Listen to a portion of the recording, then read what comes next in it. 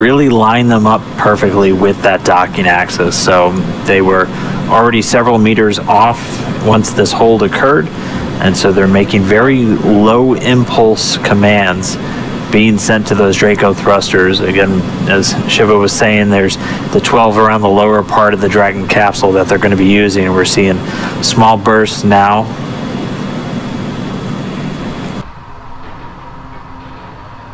Yeah, and they actually have a couple of precision modes where they can put in sort of coarse and fine inputs into the vehicle. That's all stuff that they can control off of those touchscreen displays to get the right amount of impulsive thrust into the vehicle.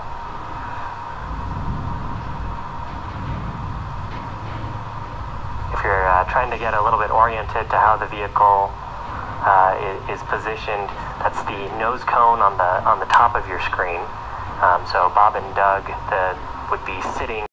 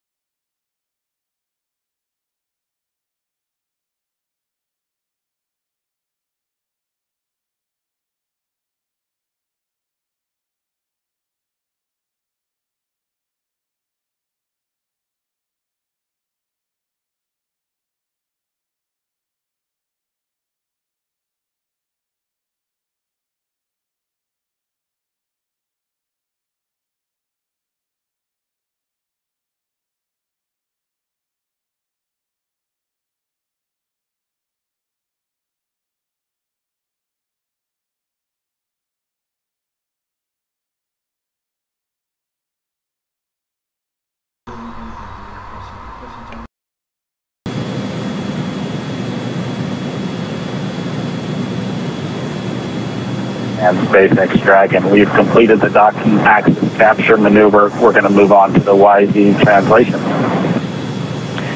Copy, we're with you.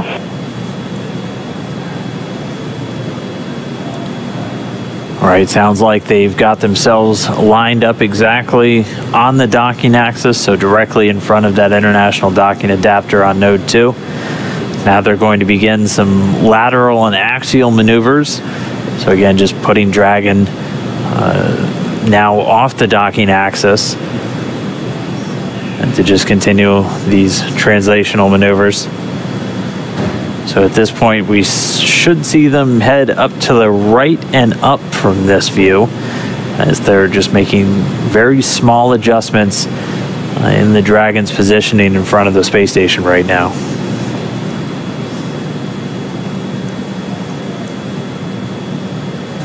And here comes the translation. We copy.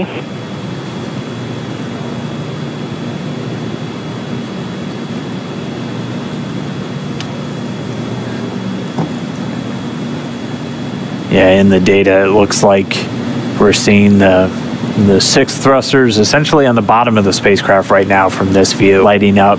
So it's going to begin to move them straight up.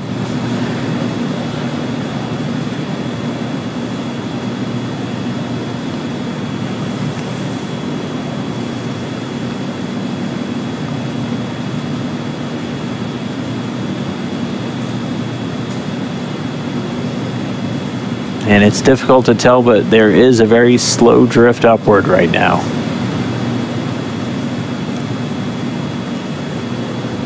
Yeah, it looks like they're going about 0.1 meters a second, if I'm looking at this data correctly. So very slow and steady. And they will probably do a quick correction to stop that upward movement.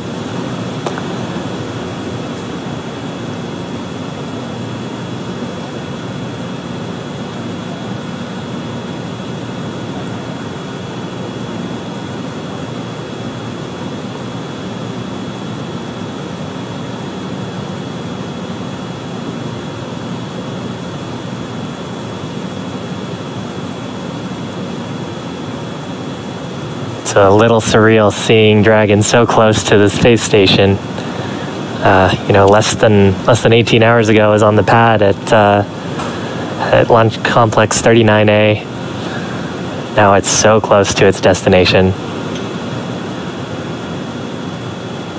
And being piloted by humans for the second time already in this mission. And I would just be too excited. I don't know how Bob and Doug keep this so professional. It's that test pilot mentality. Yeah, they both have thousands of hours in aircraft. Both test pilots? Yeah, both came from military test pilot backgrounds. Bob Behnken, the Air Force.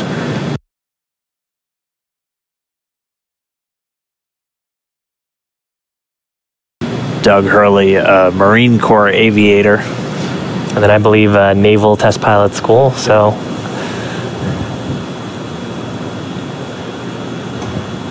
They both have thousands of hours in a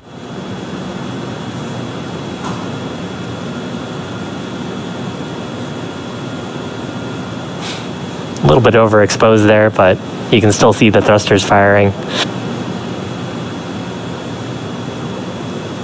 Yeah, our Kronos working to do that deliberately for us so we can see those thruster plumes from this camera view. We're at a normal exposure, so not able to see those jets into the darkness of space. But when we just a little bit, you're able to see those thruster plumes coming out of the Dragon spacecraft.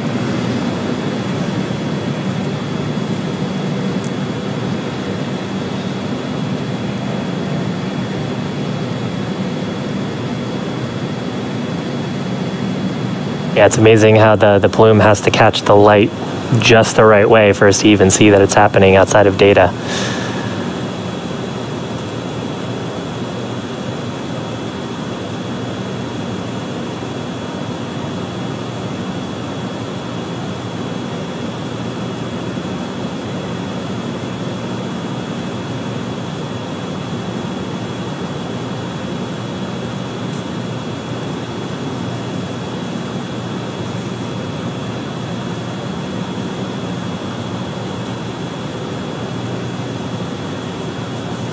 Yeah, and looking at the data now, it looks like we have zeroed out that radial velocity delta. So Bob and Doug cleared out that small translation test that they did. We may get a radio call down here that they've completed the Y direction testing.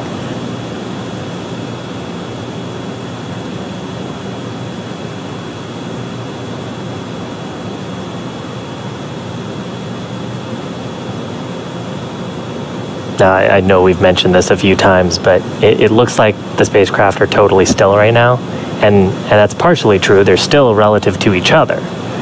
But right now, both the space station and Dragon are going around the world, what is it, about once every 90-ish minutes? Yep. Or less? Once every 90 minutes, seeing 16 sunrises and sunsets every single day. And while our view right now, completed the Z translation, moving on to the Y. We copy, we're with you. I copy, so I was a little bit mistaken. They just finished up the Z direction, doing the Y next.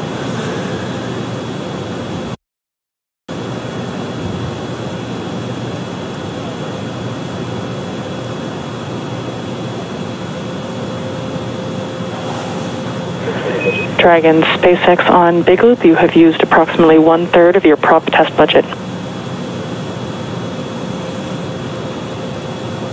And Dragon copies 1/3 of the prop test budget.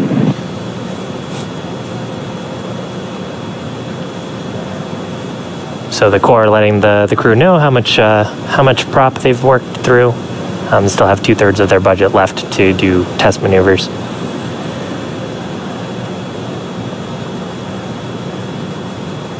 And of course, any bit of propellant that they're using is just a little bit less margin if they needed to use it for something else.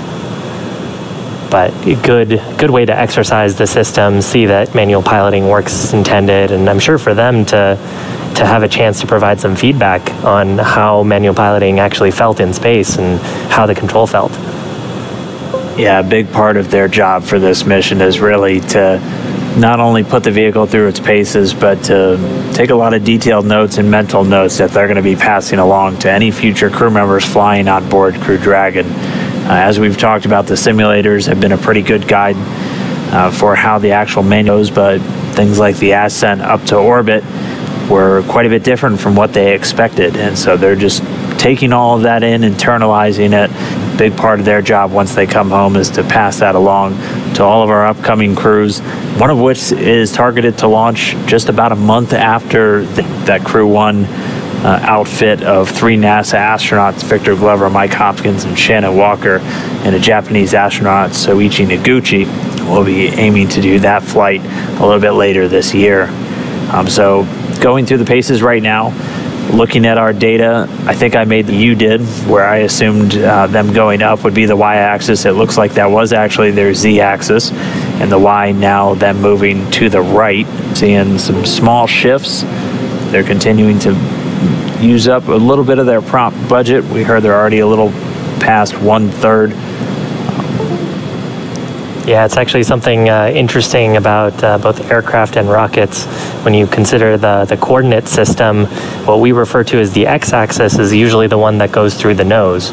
So in the case of Falcon 9 and Dragon sitting on top of each other, the x-axis would have been pointing through the nose cone going up. It can be a little bit counterintuitive.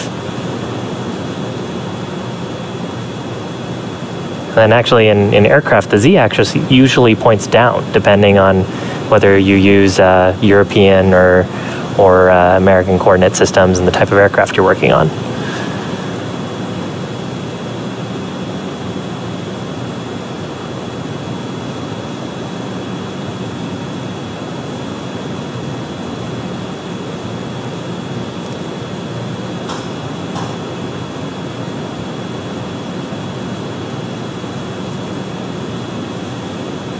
But in Space Station and Dragon to be on the same coordinate system as they do this eventually as they step into the approach maneuvers here towards waypoint 2. Dragon will be using its relative navigation sensors, again for relative position to the station, to make sure that it's on the approach, within the bounds of the approach corridor going towards the station when we get to that after this manual piloting test.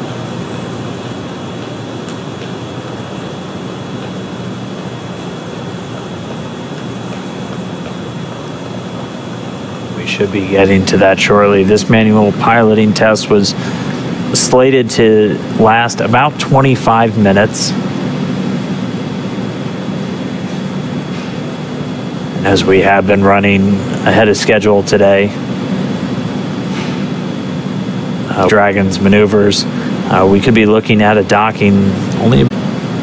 So once they're done with this manual flight test, they'll turn control back over to Dragon's flight computers, and they'll resume their approach, which had actually already started before the crew issued a hold command to the vehicle. And then they'll press in to arrive at waypoint number 2, at which point the teams will do a final go for docking. They'll depart that 20-meter hold point, and it should be just about 5 minutes following that departure until we get contact and captured. Yeah, and the crew right now are seated in Dragon in the pilot and commander's seat. Both of them are suited for what are relatively dynamic maneuvers. And they'll continue to be suited until we have confirmation of good capture on the space station.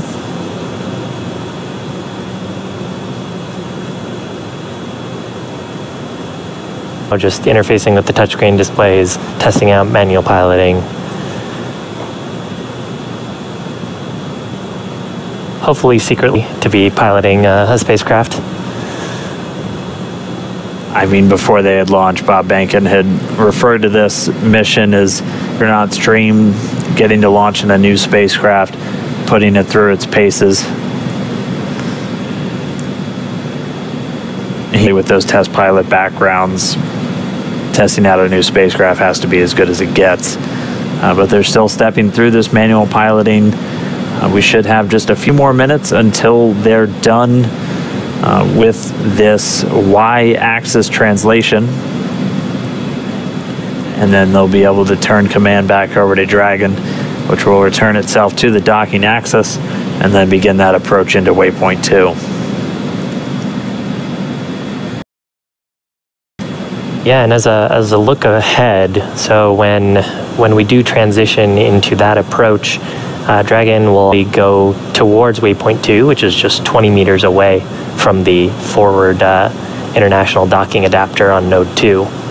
And that'll give the ground team some time, both in Houston and here in Hawthorne, to do a go-no-go poll, make sure it looks healthy, make sure that everyone on board the space station and of course on board Dragon.